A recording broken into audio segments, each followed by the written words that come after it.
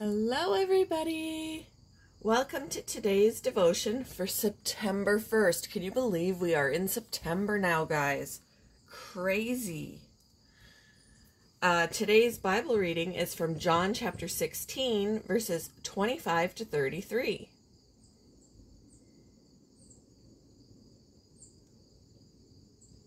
I have spoken of these matters in figures of speech, but soon I will stop speaking figuratively and will tell you plainly all about the Father. Then you will ask in my name. I'm not saying I will ask the Father on your behalf, for the Father himself loves you dearly because you love me and believe that I came from God. Yes, I came from the Father into the world, and now I will leave the world and return to the Father. Then his disciples said, At last you are speaking plainly and not figuratively. Now we understand that you know everything, and there's no need to question you. From this we believe that you came from God. Jesus asked, Do you finally believe? But the time is coming, indeed it's here now, when you will be scattered, each one going his own way, leaving me alone. Yet I am not alone because the Father is with me. I have told you all this so that you may have peace in me. Here on earth you will have many trials and sorrows, but take heart, because I have overcome the world.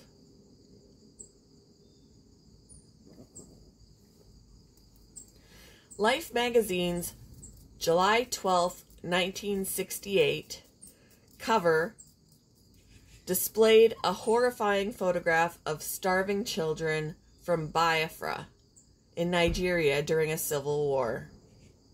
A young boy, distressed, took a copy of the magazine to a pastor and asked, Does God know about this? The pastor replied, I know you don't understand, but yes, God knows about that. The boy walked out declaring he was uninterested in such a God. These questions disturb not only children, but all of us. Alongside an affirmation of God's mysterious knowledge, I wish that boy had heard about the epic story God is continuing to write, even in places like the former nation of Biafra. Jesus unfolded this story for his followers, those who assumed he'd shield them from hardship. Christ told them instead that in this world you will have trouble. What Jesus did offer, however, was his promise that these evils weren't the end. In fact, he'd already overcome the world. And in God's final chapter, every injustice will be undone, every suffering healed. Genesis to Revelation recounts the story of God destroying every unthinkable evil, making every wrong right. The story presents the loving one whose interest in us is unquestioned.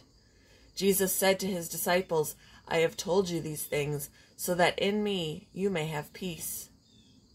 May we rest in his peace and presence today. How does the story you see feel tragic? How does Jesus' promise to write a good ending free you?